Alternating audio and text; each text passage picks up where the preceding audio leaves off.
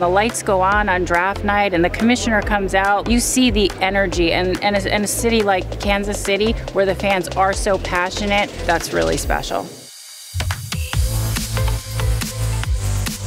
At the NFL, I run our live events, so most notably the Super Bowl and the draft.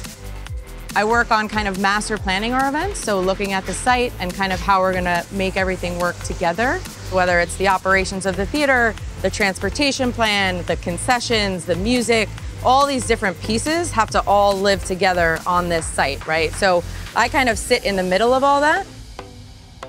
For me, it's the 33rd season that I'm entering into the NFL. Most of my career, I have been at a club, so have been in the draft room on the flip side of this.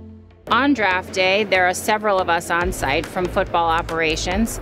We participate working with prospects. We make in-venue announcements of the draft selections and then also participate in the stage announcements of the draft selections.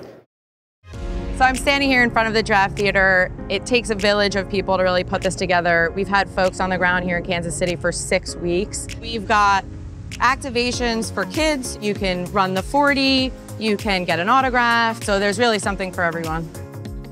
Our fan experiences, we kind of think of it as an amusement park of football. So surrounding all of our major events, Super Bowl, Pro Bowl, here at Draft, we like to create an activity for people to come out to, our fans to come out to engage with us, you know, play football, throw a football, kick a football, but also engage with our sponsors as well.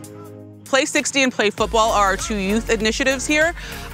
We have a field that you can see behind me where we have kids learning football skills and drills. And then our Play 60 zone is a bunch of activities geared towards the youth, so family fun and friendly activities. Hopefully we're creating the next generation of fans and the next generation of athletes. The draft is really cool. It's a free event, right? So people can come down and hang out all day. It's a big football festival. And then we obviously also have the draft picks. It's kind of this really great moment of hope in our season. This is the beginning of something great for these guys, and really an amazing opportunity. And also, we have created an environment and an atmosphere that has so much energy and excitement and really engage the fans into the process. We work with a really awesome kind of core group of women here on the draft. My counterpart at our production partner, C3 Presents, is a woman, Jennifer Marks. And then there's a whole lot of other women at the NFL. The 2 heads of security for the event are also women. So we have a really strong core group of women and obviously supported by lots of different people across the league and across our partners here in Kansas City. Throughout my career, there really weren't women in positions forward-facing or even at the higher ranks.